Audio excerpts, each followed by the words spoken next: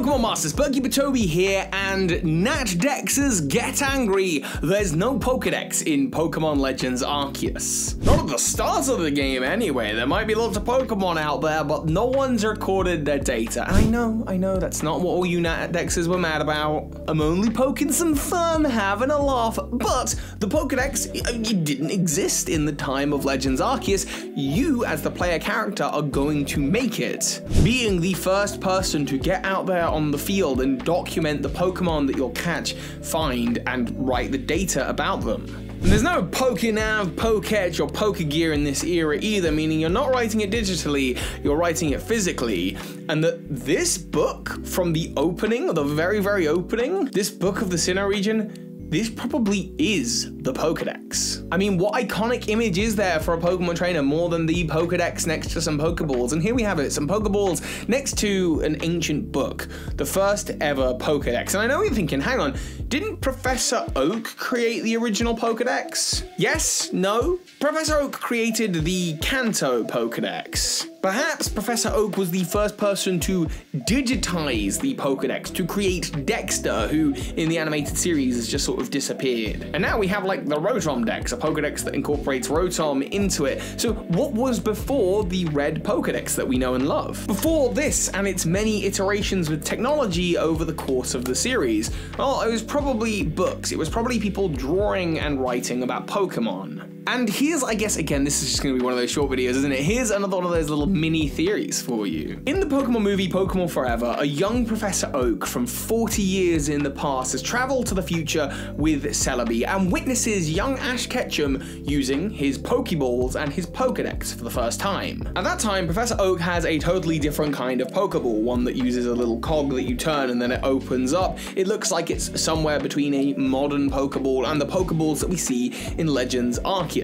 But how was the modern Pokeball created? Well, the idea is there is a paradox going on here, the Bootstrap paradox, in which young Professor Oak sees Ash Ketchum using his Pokeball for the first time and goes, wow, what a cool idea for Pokeballs. When I return to the past, I should make that. Because we know that in his adventures, Oak was friends with Kurt, who was said to create the modern Pokeball before, I guess, Silphco started mass producing them. Maybe they bought the patent from Kurt, who was still making them out of apricorns, and said, hey, we can make those with machines. In fact, Oak and Kurt have this whole connection in the story to do with the GS ball. Perhaps the GS ball was like a prototype ball, which is why they can't get it open. That was a whole theory that I did ages ago, and that there really is the Celebi from the fourth movie trapped inside there. But I digress. As a result of Kurt making the modern day Pokeball, it ultimately gets given to Ash when he begins his adventure, and then Ash meets a young Professor Oak who's traveled forward in time, shows him the Pokeball, and then young Oak goes, wow, that's a really cool idea. When I jump back in time, I should make that. Thus, it is a never-ending loop. Oak helped Kurt create the first ever Pokeball, perhaps that being the GS ball, because he saw Pokeballs in the future, what they'd look like and how they'd work. And similarly, Professor Oak saw Ash's Pokedex. At the time, Professor Oak, then known as Sammy, was a Pokemon trainer, going about the Pokemon world and sketching the Pokemon that he saw, gathering information about them that way. Much like we see in the trailer for Legends Arceus. And then at some point in the movie, Ash goes, hey, that's kind of like a Pokedex. Sammy Oak is like, what's a Pokedex? And Ash shows him the Pokedex, to which Professor Oak then goes, huh, that's a cool idea. Gonna steal that one. And when Professor Oak goes back in time, Professor Oak goes, I'm gonna digitize that. We're gonna make a Pokedex. Once again, meaning that the idea for the Pokedex sort of came from nowhere. It's created because it's created. It is the god in the machine, or the Arceus in the machine of the universe. Which might make sense, because I've also done another little theory about how Cyrus may have gone back in time and be the professor of this region.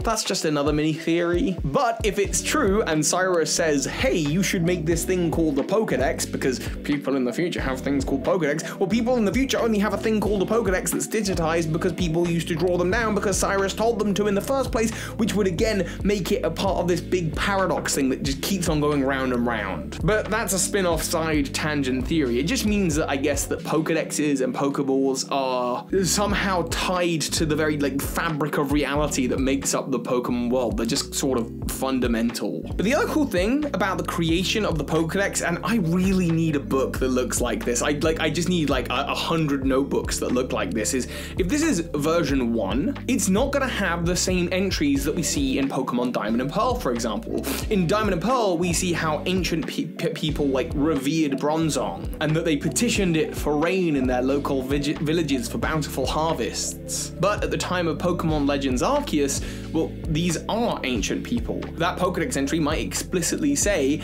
hey, the people of the local village use this Pokemon to open up portals that bring rain. Or it might be less explicit. It might say, rumor has it that people from other villages can get this Pokemon to produce rain, and that word of mouth changes it with every new iteration of the Pokedex. So we don't actually know how reliable a lot of the information is. All we know is that the information of the Pokedex is written upon time and time and time again by Pokemon trainers. We do see this as well in Let's Go, where both Red and Blue mentions that the two of them, when they travel around the Kanto region, they had to make notes about the Pokemon that they saw on paper because Oak hadn't made the Pokedex yet. What he's talking about is not the idea of Pokedexes, it is simply the digital version of the Pokedex. Because before that point, I guess it really was just books and drawings, and that's what they were alluding to in Let's Go. I am very much looking forward to reading all of the Pokedex entries from Legends Arceus because it's going to provide so much context. Heck, there's Pokedex entries that I'm really interested in from the Galar region, for example, about how in ancient times Sylveon was known as the Dragon Slayer Pokemon or something like that, or Malamar helped change the history of a kingdom by using its evil powers. There was an ancient king that wore the helmet of an Aggron. What if we meet these characters? What if we learn where these Pokedex entries came from? Anything and everything is possible. Let me know your thinkings in the comments. This is just a short little Pokemon theory, a little extra one for the week. Thank you all for watching, and of course, so hi Pokemon Masters. This is Ash Ketchum. You just watched a video by Birdkeeper Toby. That makes you a Pokemon Master. A tremendous thank you to those of you who go above and beyond to support this channel financially, including those of you who are supporting me on Patreon. And a special shout out to the big patrons of this month, JD Gottlich, Michael Hornschuch, and Matty Bar, as well as the Christum. Thank you.